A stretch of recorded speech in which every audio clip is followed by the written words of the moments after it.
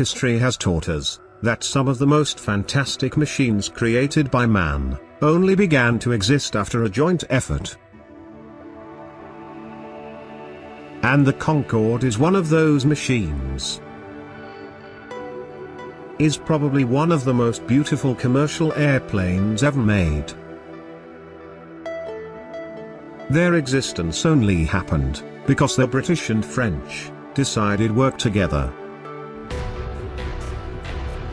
And the bike you are seeing has a similar story. Built by a French, using a British engine, mounted on Italian frame. What a great explosive mixture.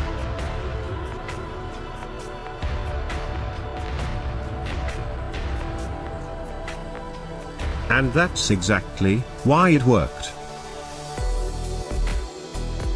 Welcome to Racer TV.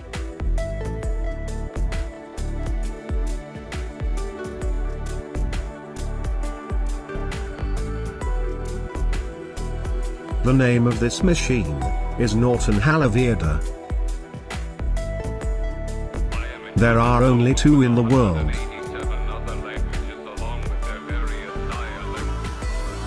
As you already noticed, it has an 850 Norton Commando engine, mounted in a Laverda 668 ghost frame. Delfour is the artist behind this creation. The most difficult part of this project was the engine insertion on the frame. Laverda frame accepts the engine, but with no room to spare. But the end result of this marriage is a very svelte weight of 341 pounds. One of the most impressive features of this design is its timelessness.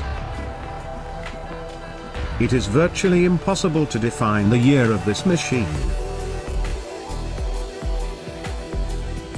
It is a perfect blend of the classic with the modern. The number 1 Norton Ala Verda was sold to the United States. And the number 2 bike is actually for sale in France. You can check the link on the video description. This is probably the most photographed and publicized Norton of all time.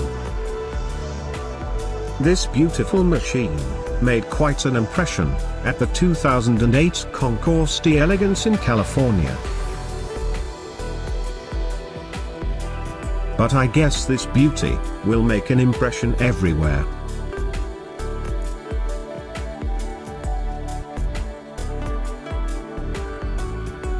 Delfour was a violin maker for 35 years. And that's exactly why I like to call this Norton as the race instrument. Built like an instrument, to be only used as a race machine.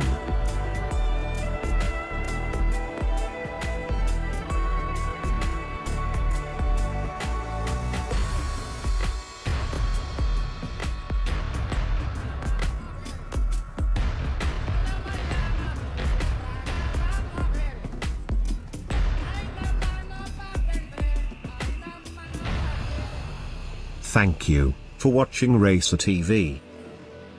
And as always, I hope to see you again in a next video, in another time.